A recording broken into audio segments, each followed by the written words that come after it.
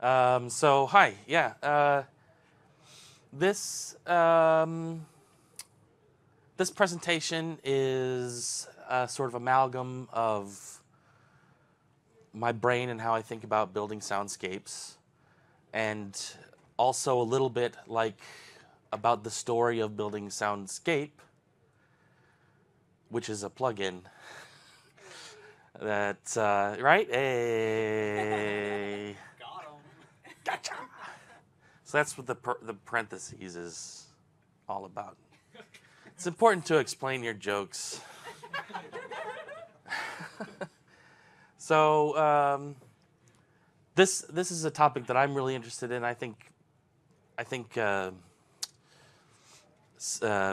building environments, ambient sound for sort of the worlds we're in is a huge part about building the actual world and making it feel like a real place. So, who am I? I am Dan Reynolds. I am the senior technical audio designer embedded with the audio engine development team at Epic Games.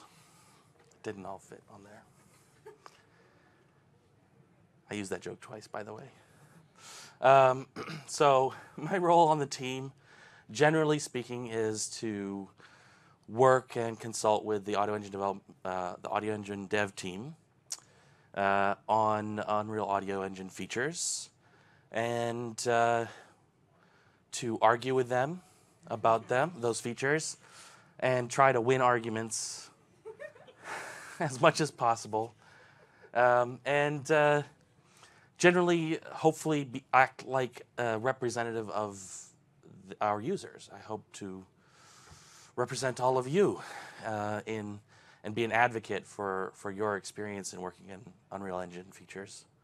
So, but as a subject matter expert, I'm often pulled into demonstrating a lot of the sort of new fancy technology that we develop, and that usually I will sort of get pulled into GDC demos or things like if you all saw The Matrix Awakens, which is like a really cool GDC demo without GDC. And so stuff like that. And as a sound designer working in those very fast-paced environments, I've found myself having to build sort of foundational tools over and over, systems over and over again. And so really this tool, the SoundScape that I'm going to be talking about, was built for myself because I wanted to stop revisiting the foundations and start expanding and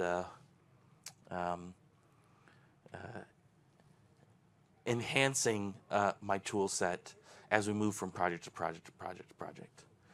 So I created a plugin. But first, let me sort of describe my personal philosophy about ambient sound design.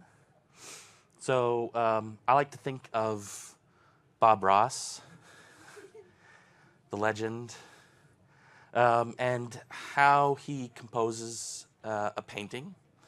If anyone is unfamiliar with Bob Ross, then you've got a lot of catching up to do. But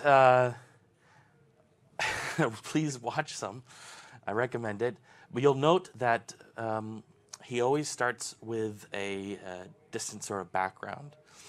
He'll first layer in sort of the sky coloring, and then he'll build out some background mountains or something like that. A lot of his paintings are very similar. And then start fleshing in a mid-ground area. And then, of course, the infamous happy trees tend to be near the front, right? And so I like to think of building out a soundscape with that metaphor. And if you go into the tool, you'll notice that there is kind of a landscape painting metaphor with the way that I've described my assets.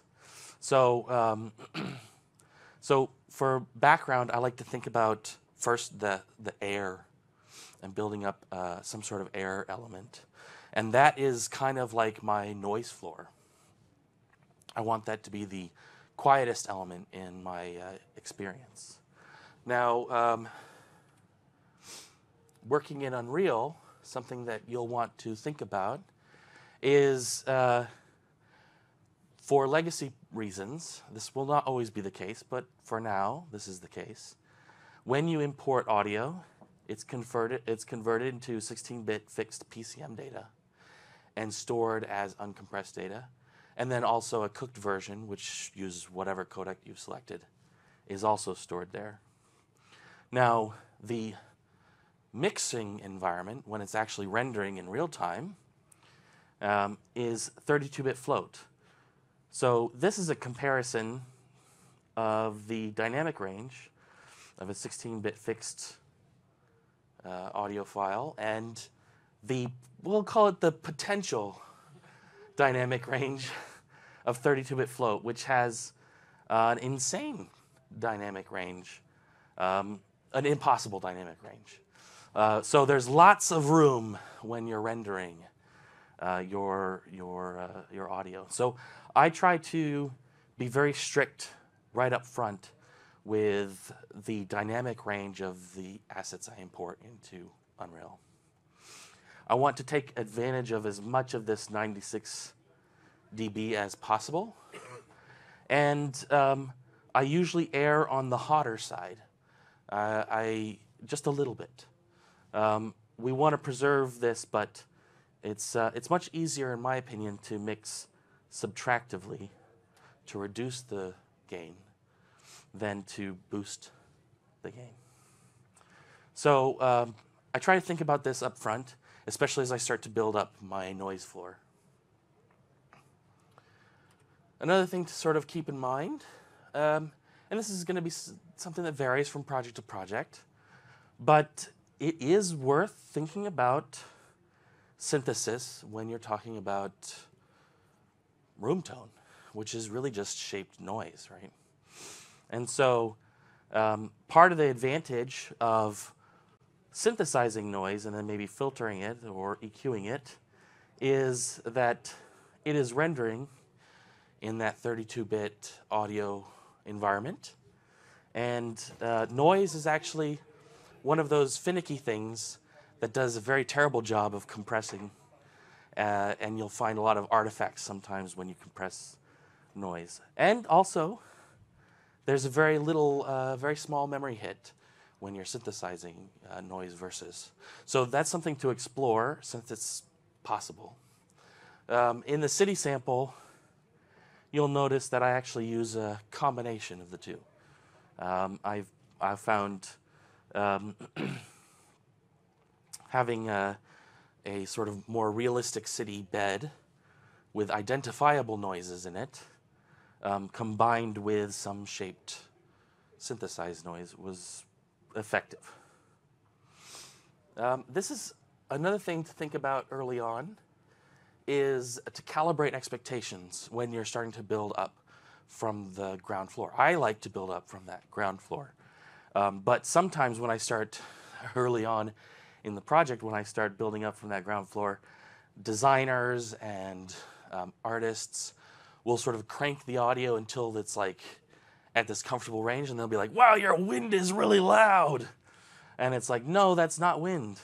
That's like supposed to be like the quietest sound you can imagine.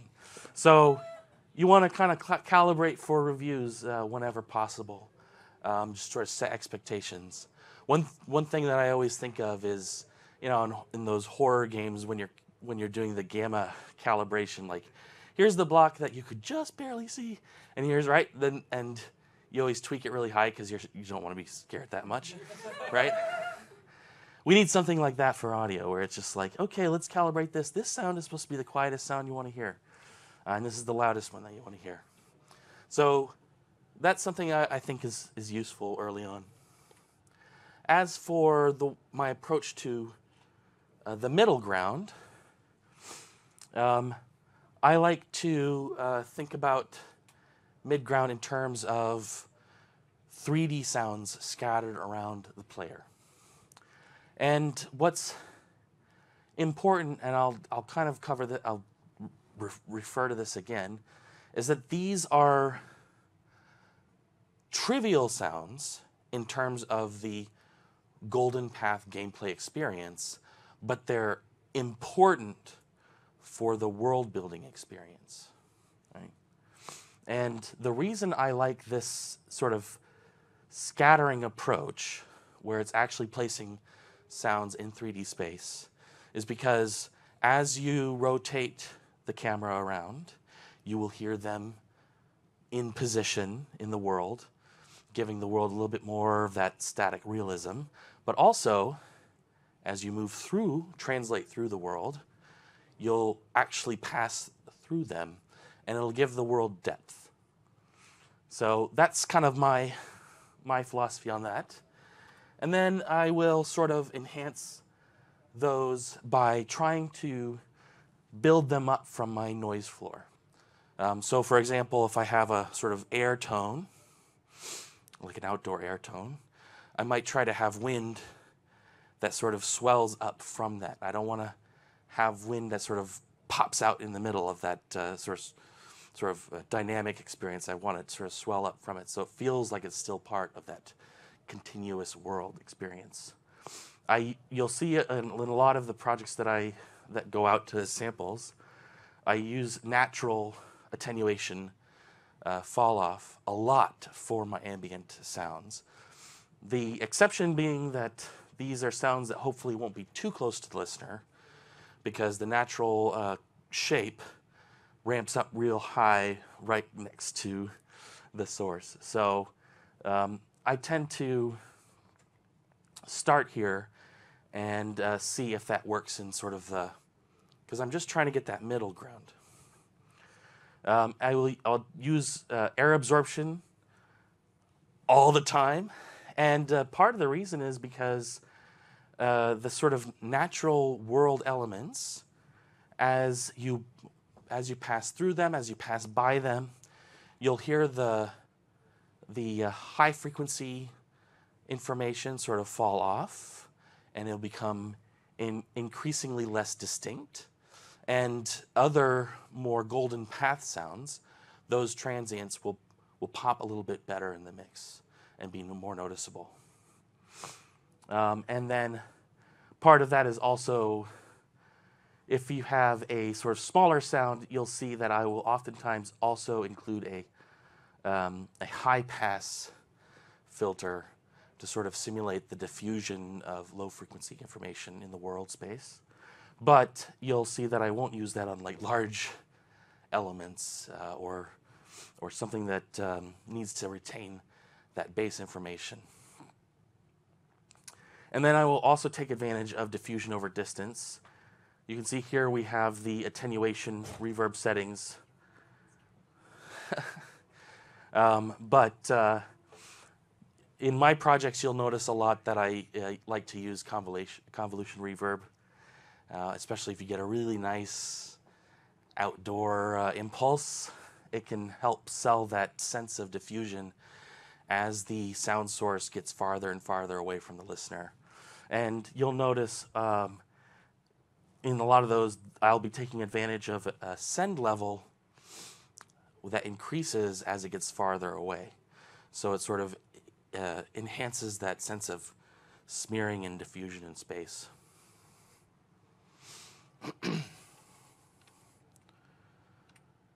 Okay. So in the city sample, the first thing I started out with was some continuous air beds, just like I mentioned. I want to get that background in there.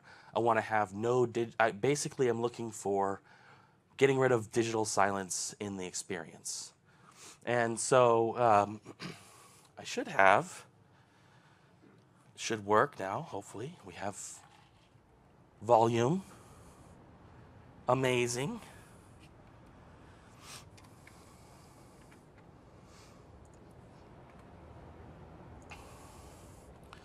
So if I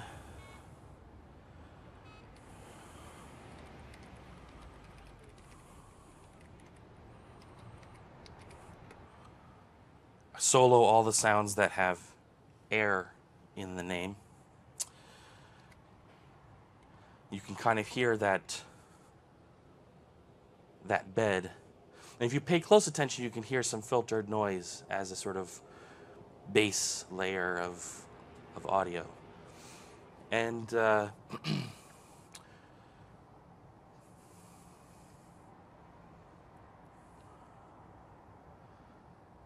might be some lingering air playing.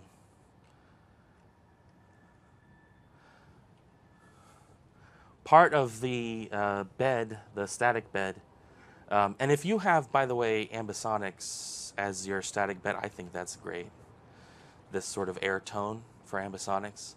I didn't have that, unfortunately, in this project. But if you have something like Source like that, it can be really nice to, because we support world lock ambisonics. So as you move around the world, rotating, you'll feel the world sort of.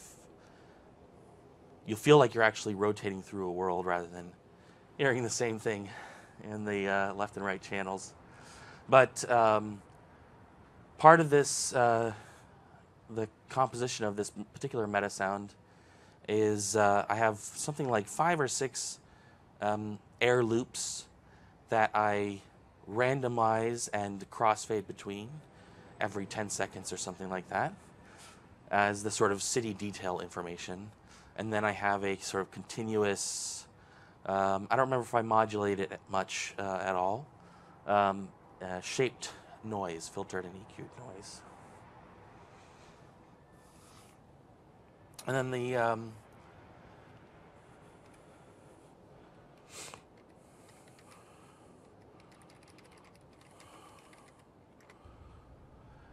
the last thing that I added was some static beds for moving quickly and for high altitude. So I wanted a gradual increase in sort of a cold air tone as you go up in the sky, and also as you move quickly, some slight wind.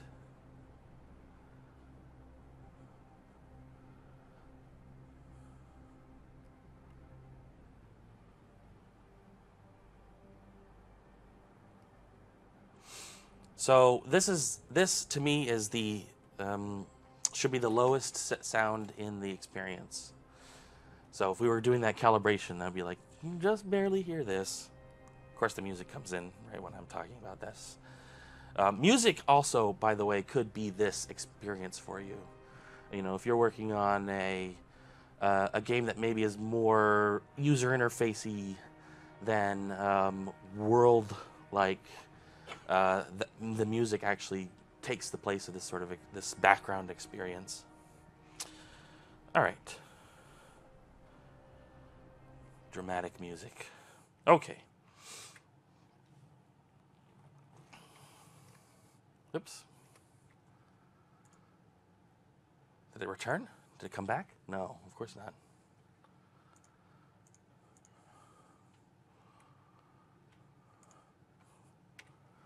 Okay, so another challenge that I ran into with the city sample and the Matrix Awakens sandbox environment was that there were 17,000 NPC vehicles. And part of the challenge there was that you could get close to a vehicle and you could fly away from the vehicle and still see it very, very far away. And then you followed around the city and then you could fly back to it. And so as you do, trying to create variations, I had 12 or so makes and models of vehicles and attempted to create some sort of system to vary each instance of that sound. However, I need to ensure that if the sound source of the car went out of range and then came back in range, which would mean a new instance of the sound, that it sounded the same. So thankfully, the architects of MetaSounds thought ahead And part of the pillars of MetaSounds is that almost every time, if not every time, there's a random function, there's also an option for a seed input. So a seeded random function is a way to get a fake random experience where it's actually deterministic. And so you can know, so that every time you run that random function, it will actually repeat those initial values. And that was a nice way to sort of start there. And when I worked with the AI team, this is really important, they were able to give me the ID of each AI agent, so all 17,000 of them. And so whenever they came into my range, I was able to use that ID as the seed, as the unique seed for that car, and that resulted in sort of 17,000 variations, which is awesome. This is what we're looking for. So let me see if I can actually show you that. I would like to. This is a much nicer picture. This is what I want all of them to look like.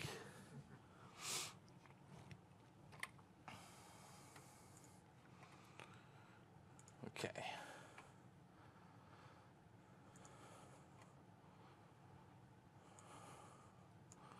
Might have been a mistake to stop that. So, for example, this is not commented well, but let's do this. There we go. So we can see everything. Okay, so you'll see there's a seed input. All these inputs can be fed in from gameplay, which means that I can swap out things like the sounds. This is a little bug. Hold on a second. There's a little bug there. There we go. We can swap out the sounds wave files. In this case, there are 3 wave players where I crossfade between them. Crossfade. And those are just simple loops: idle, low engine, high engine.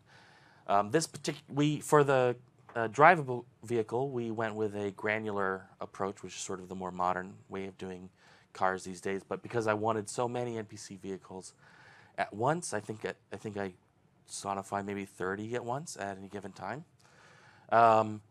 I wanted a sort of simpler approach, also because they're NPC vehicles. They're not that important, right?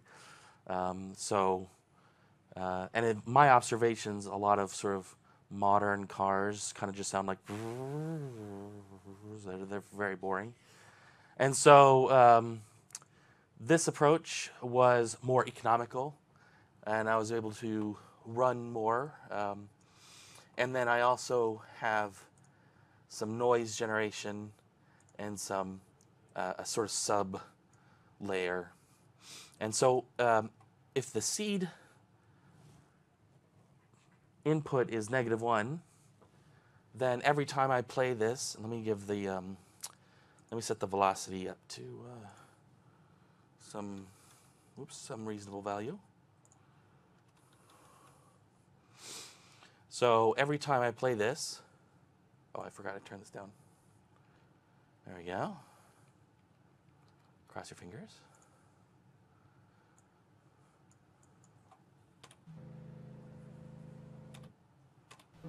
Every time I play, it'll be new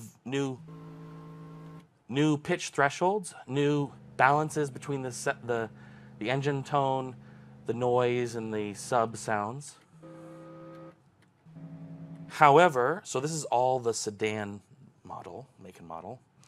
However, if I give it some specific value, which maybe there we go, give it some specific value, then every time I play, it'll be the same.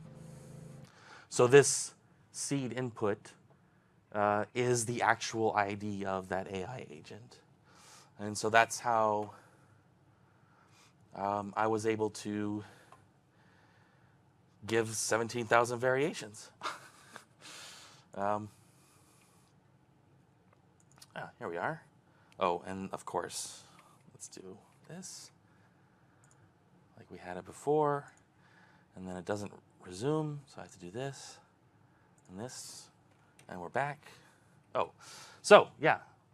So I worked with the AI team to create a pipe query. If you look in the world, if you want to have your programmer look in there, or if you're a coder, the World Audio Data module, the plugin in the city sample will have this query, and you can actually look at it and see what's in it. They sort of set up the pipe query skeleton for me, and I was able to customize it for my needs, and get all of the cars by significance and distance. AI significance is within the view frustum and distance from the player. So I get 30 and 30, and then I just get rid of the dupes. Part of the challenge here was that the AI was actually only turning the closest 10 vehicles into like real actors, and the rest of them are just floating nanite meshes with some fancy shaders for the tires. So I actually have a system that places audio components inside those floating vehicles to sort of simulate that the sound coming from those vehicles. So that's where the subsystem control comes from. So I just have a subsystem sort of handling that, and I use AI to track the position of the vehicle in the world space. So I ended up not actually interacting with the nanomeshes themselves. So yeah, this is something that I definitely recommend checking out. As I see it, procedural worlds are going to be more and more common in our developer space, and handling unique entities and procedurally built entities is going to be something that we'll need to deal with as sound designers. Yeah, so the actual SoundScape plugin sort of has a genesis that coincides with my fascination and interest in ambient sound design. So if you look at the old legacy spatial audio temple, you'll see sort of a progenitor of the SoundScape system, where I have individual actors built with blueprints controlling the various ambient sound elements, birds, shoreline sounds, wind, that sort of thing. I actually gave a talk in 2019 where I talk about converting that into a more data-driven approach. And then when we started working on the UE5 announcement project, Lumen in the Land of Nanite, it's a mouthful, I decided that I didn't want to keep building these up myself. I wanted to make a plugin that I could carry with me from project to project, my own little tool that worked the way I expected it to work. However, I was working with an audio director who had some requests of his own, but generally I wanted to get rid of the idea of using actors, relying on an actor per sound source, and instead just sort of spawning sounds around the player as it was appropriate. There were some unclear boundaries in terms of what SoundScape should have been responsible for versus what the audio director at the time wanted SoundScape to do. So when we worked on the early access project, Valley of the Ancient, that audio director left the company, and I could do whatever I wanted. And so I overhauled the system that we had before. There were a lot of lessons learned that I wanted to sort of clean up. One of them was making it safe to sort of edit your properties while you're playing in the editor, that sort of stuff. And then also to basically set up a contract where SoundScape is really just about those trivial world elements, and it's not about golden path sound elements. that should be handled more specifically and with more care. And then also, the previous version had a lot of capabilities like concatenation and randomization and stuff like that. And as we were building out MetaSounds, we realized that MetaSounds is actually a much more elegant way to handle those sorts of scenarios. So, with MetaSounds as sort of like a beefy sound design environment, I could simplify a lot of things in terms of how SoundScape worked. So that brings us to the city sample, which I had to work on immediately after Valley of the Ancient. Literally, it was just like, okay, we're there. So part of the challenge with the city sample and the Matrix Awakens sandbox environment was that I asked the team, how is the world placed? They're basically generating the entire city in Houdini, an external tool for procedural generation. And I asked them, when are you going to lock down the city? And they said no. They're not going to lock down the city. They, in fact, are going to regenerate the city up to twice a week for the entire development cycle. So even up till literally right before we shipped, they were updating the city. So I could not rely on any sort of hand-placed elements in this process. And I realized, okay, I'm going to have to use SoundScape a lot, and I'm going to have to figure out other solutions. So one of the problems with SoundScape at the time was that it didn't have any sort of sense of the world. You would just set the state based on, in the case of Valley of the Ancient, you're in the desert or you're in the dark world, and then this is the sound environment that you're experiencing. And so I needed a way to deal with the world space and have SoundScape spawn sounds in a way that is contextually appropriate to what's in the world. So the first thing that I implemented, because it was just on my bucket list after Valley of the Ancient, was conditional spawning, where I spawn based on an async trace that you add, and if it hits a surface, then it spawns against that surface. It moves it to that surface. Because I wanted, in Valley of the Ancient, I wanted to be able to have the sort of natural hilly environment and sounds to spawn against the rocks and stuff like that. And I just didn't have time to work on that. So it was in my mind coming into this, okay, I need conditional spawning as a concept, and this is the first implementation. The next implementation that I realized I needed was some way to spawn based off of metadata, some sort of contextual metadata. And so the original idea, and I haven't really expressed this yet, as I mentioned before, I had this sort of landscape painting metaphor going on. So the asset type that controls spawning behavior for a sound, I call it a SoundScape color. And the sort of state activation, I call it a SoundScape palette, which is a collection of colors. It makes sense, right?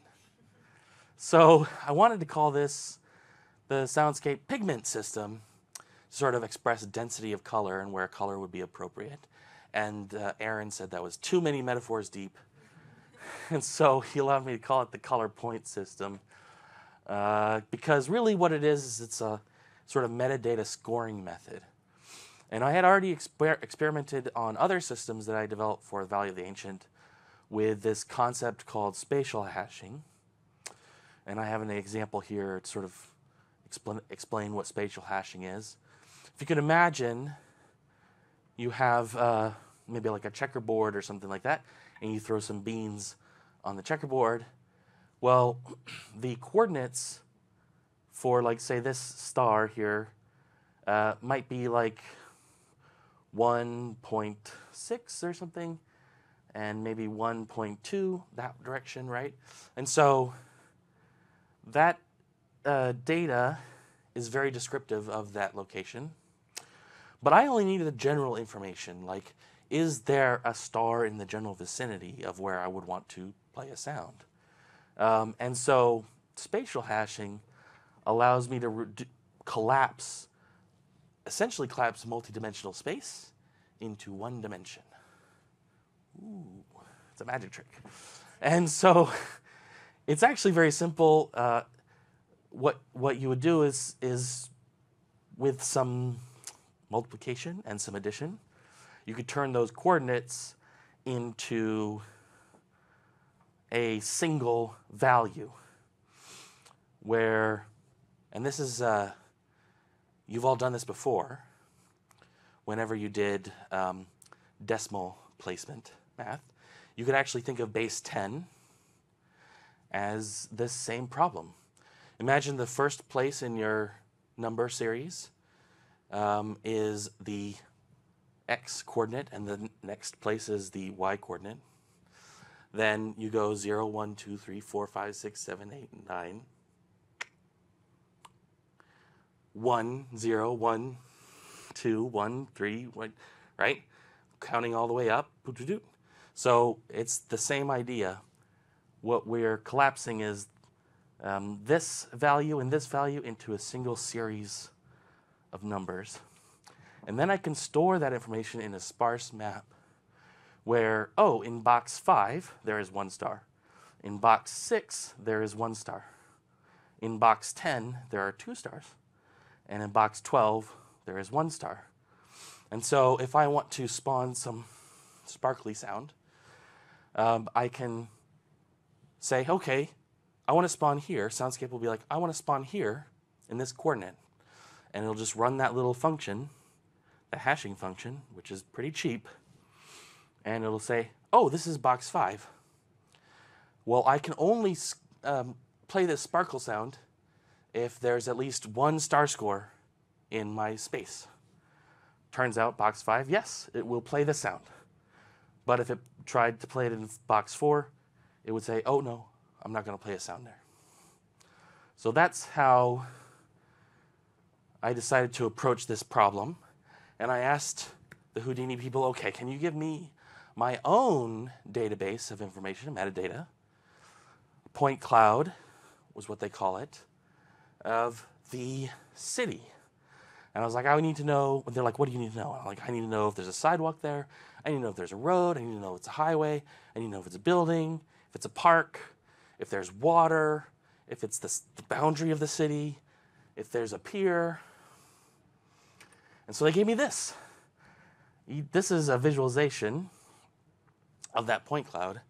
And it's kind of hard to tell, but there are dots which represent a single point of metadata. It's total 1.4 million points of data. It's a very large city, right? 16 square kilometers. So that's a lot. That's a lot of information. So I was concerned about memory. How am I going to store all this information in my subsystem? They're going to come after me. The memory police are going to come after me, right? So we have this cool module in the city sample, which you should totally check out if you're interested in procedural design, called the rule processor. And I hope someday it becomes a real engine feature because it's, in my opinion, one of the coolest things happening outside of audio in Unreal.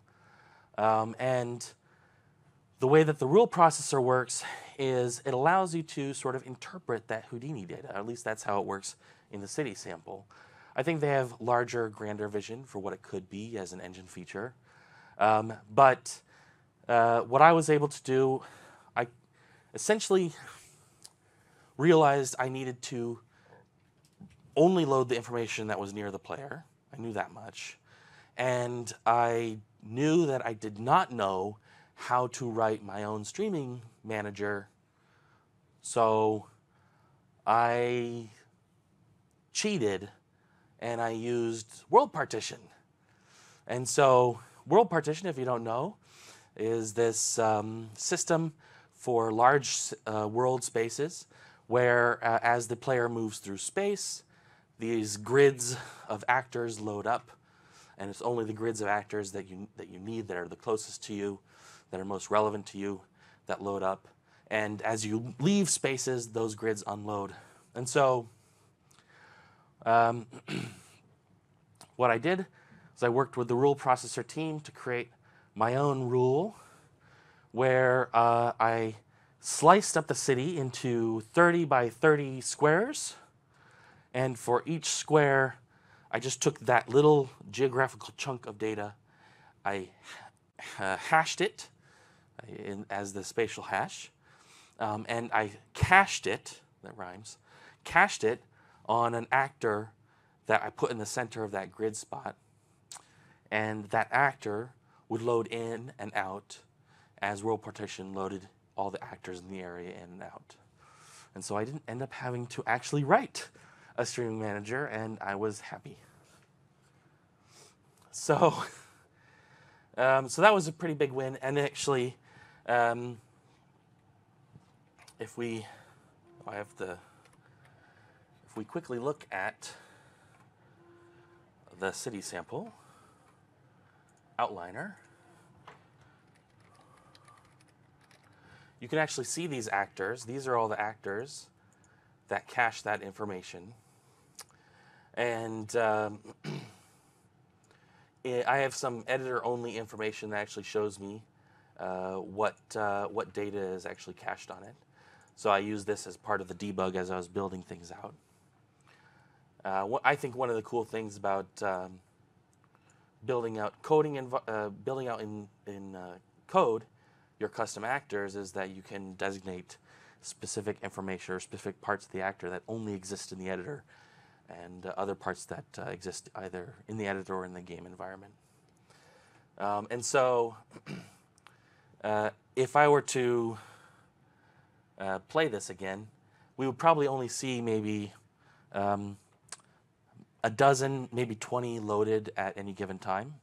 And each one just has this small little hash map that it gives to my subsystem as it loads in. And then as it goes away, it says, hey, you can get rid of that.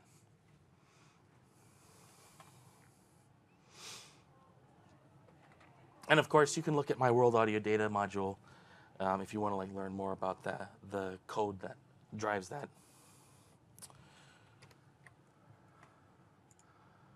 Okay.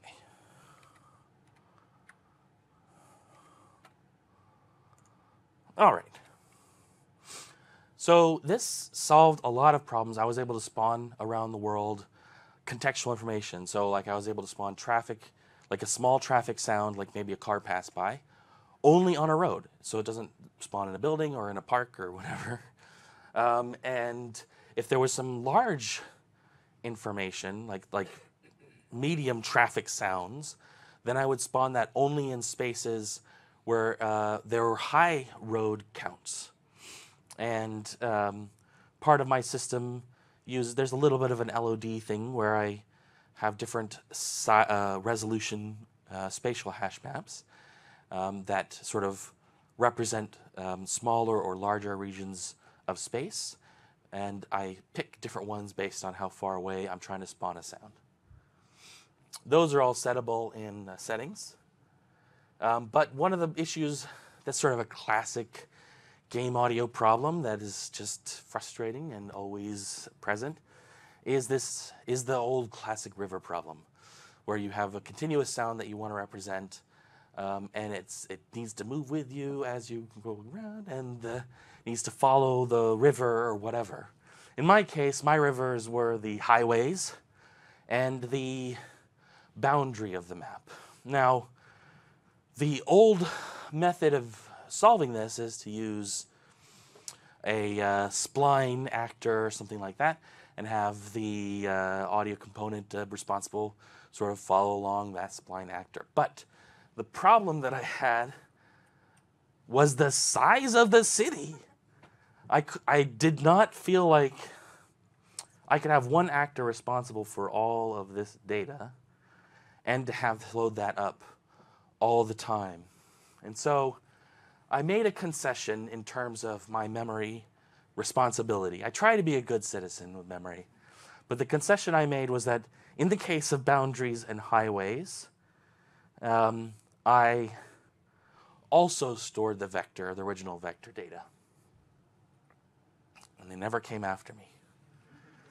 So the reason was I could still use my little cache actors, and in this case, they would load up that discrete vector data information as well as the hash map, and it would only be if I was near that sound. And so I have a sort of continuous highway sound that helps smooth out the gaps between my various spawned highway, drive-by sounds. And likewise, I have sort of an air sound around the boundary of the city to help sell the idea that there's a wide open space. I like that sort of open air sound. And that way, one actor wasn't responsible for whole circumference of the city, and I only load those vectors in when I'm near them. So that was, I did a small memory hit, but they never noticed. So I was sneaky about it, I guess. And the source data is distributed across multiple world partitions, so I don't have to worry about one actor owning everything. However, I'd like to explore alternative approaches for this. This is something that I didn't implement in SoundScape because I didn't feel like it was elegant enough a solution. And I'd still like to solve that problem out. Rivers. So once the city started coming together, the art director, Jerome, said that everyone was very polite. It was a very polite city. It was, and so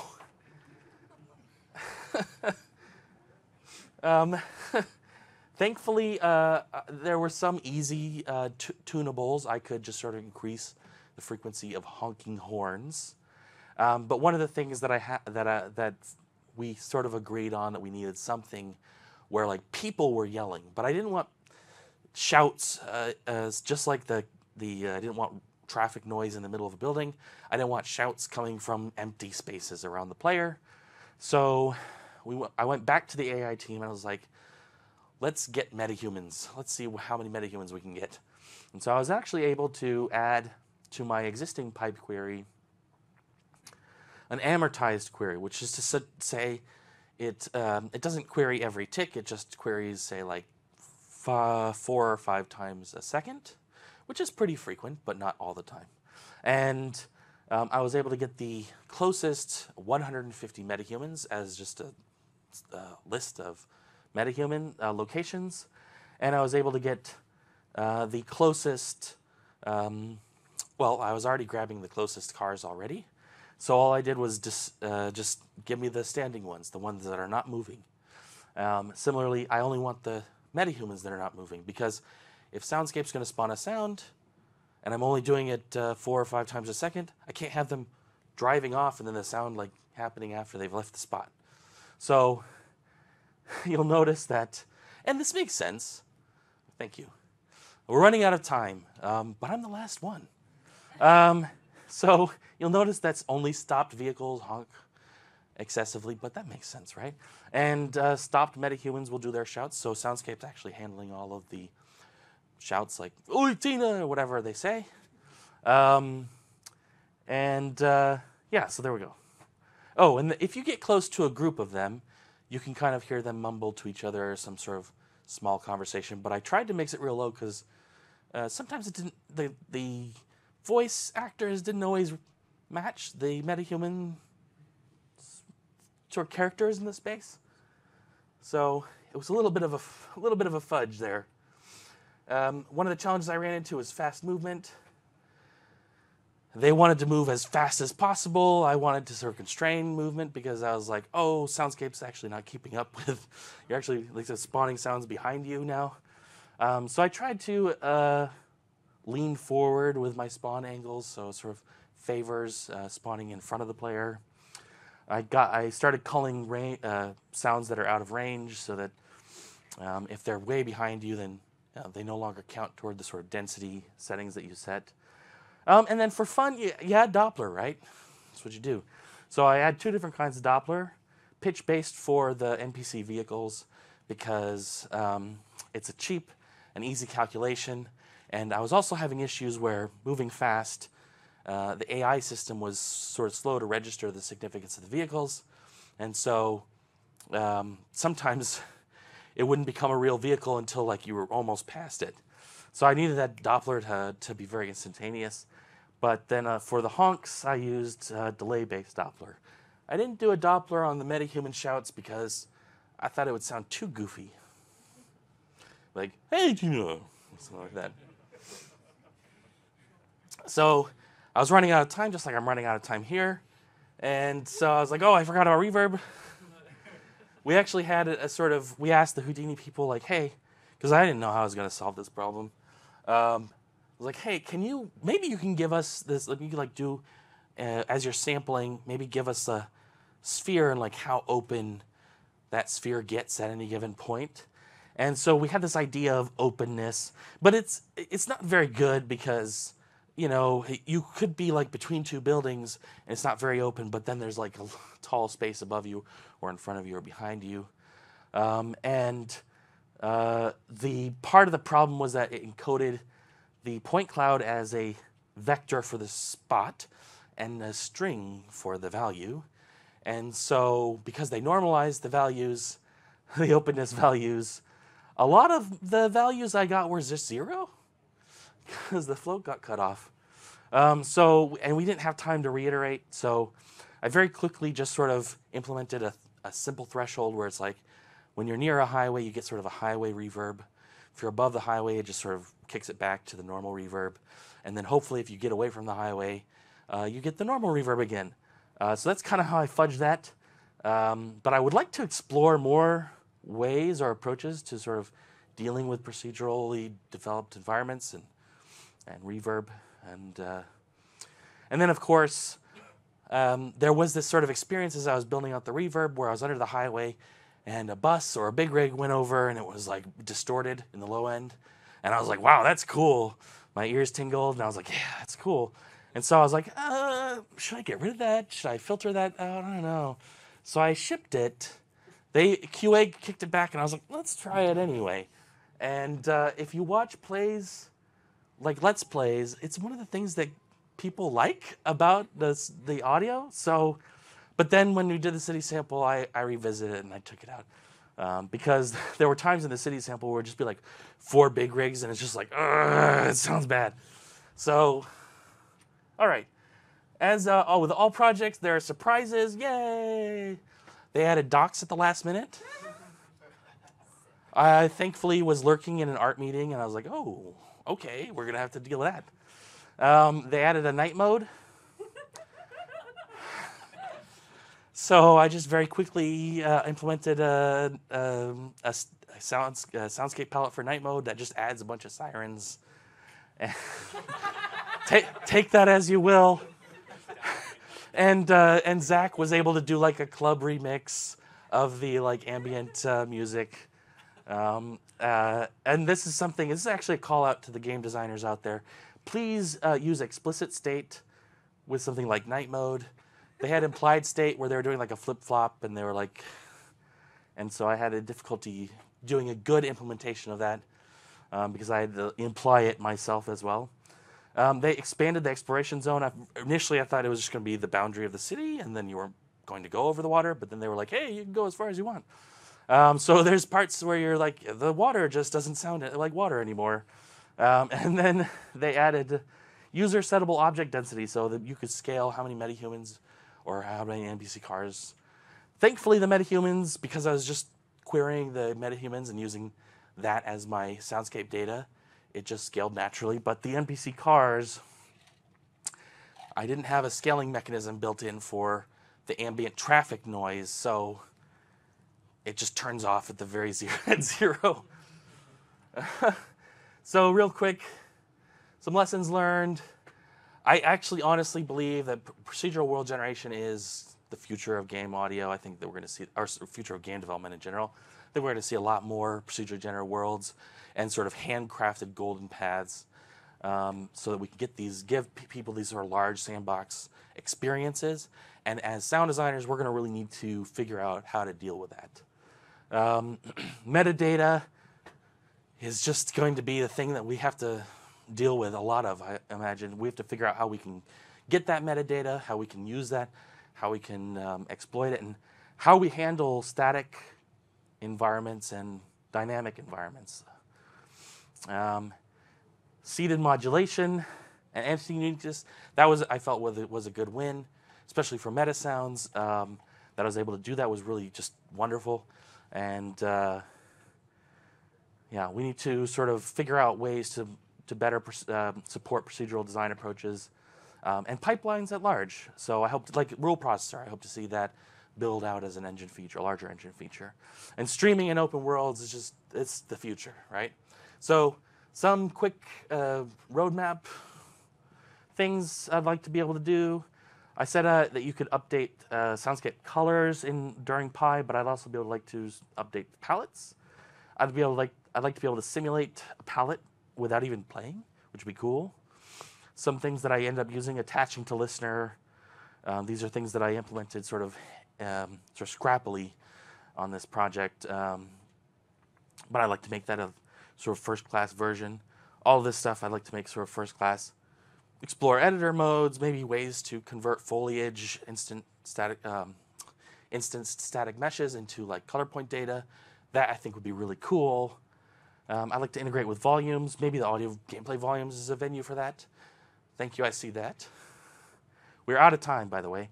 Continuously moving sources, handling that, like I mentioned, that sort of stream, the river bed scenario. And then maybe some sort of debug, right? Because we want to be able to solve the problems we run into or create. Any questions? Thank you.